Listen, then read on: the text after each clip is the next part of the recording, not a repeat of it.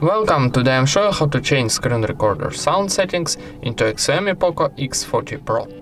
Firstly, open your settings, then scroll down and go into additional settings. Here choose screen recorder option, one more time, screen recorder, and then find sound source option, this one.